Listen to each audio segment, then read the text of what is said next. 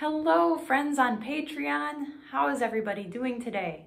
I'm so excited. I have a real treat for you. I'll be sharing a little bit about the Mexican composer Arturo Marquez.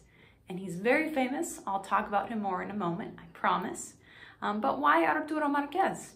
Well, recently I performed a piece by him with some of the other faculty members I work with here at the university. And I'll be sharing that performance, and you'll get to learn more about the composer. So I hope you really enjoy it. Arturo Marquez was born in the Sonoran Desert in the colonial town of Alamos, Mexico in 1950. He was the first of 9 children, and his father played the violin and also played in the mariachi band. Arturo's father often played with a quartet, so his first musical lessons consisted of listening to the traditional music, the waltzes, and the polkas that they performed.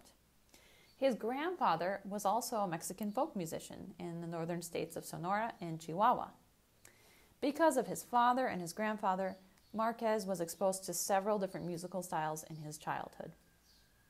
In his own words, describing his childhood, Marquez says, "We had very few resources, although the essentials were never lacking. I have memories of a typical village childhood without electricity, with the smells of earth and wood." The Marquez family moved to Los Angeles, California in 1962, where Arturo began to study violin and several other instruments. So these other instruments included tuba, trombone, and piano. He also began to compose. Again, in his own words, Marquez says that my adolescence was spent listening to Javier Solís, sounds of mariachi, the Beatles, Doors, Carlos Santana, Chopin, and a variety of Colombian bands. So a huge variety of music. When he was 17, he returned to Sonora, and the following year he became the municipal band director of Navajoa. He directed the band for 5 years, and at the same time he was studying piano at the National Conservatory of Mexico. Later, he received a scholarship from the French government when he was studying there to study composition in Paris. And when he finished his studies in France, he got a Fulbright scholarship, which is a really prestigious scholarship, and he used it to study in the United States and to get his Master's of Fine Arts degree from the California Institute of the Arts. Okay, let's talk a little bit about the evolution of his musical style now, and in particular, the Danzon. Well, throughout his studies, at one point, Marquez began to realize that he was being pulled in the direction of the times, toward avant-garde music and contemporary music.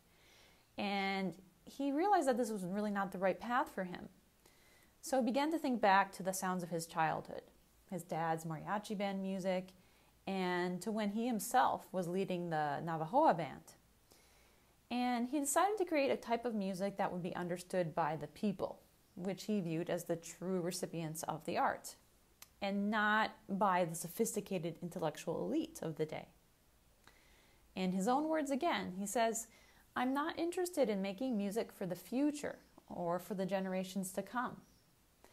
I have to reinvent my technique because the basis of my studies was in contemporary music. I had to get back to traditional harmony, counterpoint, and the way of the traditional orchestra." So when Marquez came back to Mexico in 1990, his colleagues introduced him to the world of ballroom dancing, and they showed him the danzon.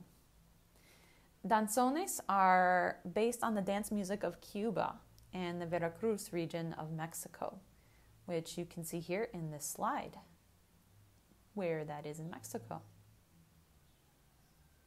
Again, in his own words, Marquez says, "It can be said in some way that what I'm doing when I'm writing my danzones is simply continuing with the family tradition and obviously adding some contemporary and academic elements to it." In the past, he also has said about his music, "My works are fused with Latin music, jazz, and contemporary music." Okay, so let's go ahead and talk a little bit about Danzon number 5, which is the one that you're going to be hearing in a moment. It's called Portales de Madrugada, and it was composed in 1997. The literal translation of the title is The Gates of Early Morning. And Marquez has described the piece in this way. He says, it's a small danzon very close to the traditional form that evokes the square and, of course, my beloved portals of Veracruz. And he says that these portals of Veracruz remind him of his native land, of Alamos, which is also a city with many portals. So here are some images of portals, basically these circular gates here, and you see many of them gathered around squares, central squares, and little towns here. And the reason he called it the Gates of Early Morning is that he actually finished composing the piece in the early morning. So I hope you've enjoyed this presentation about Arturo Marquez. We're finishing up here with a couple of slides, just showing a couple of the places where he's worked and also the awards that he has received.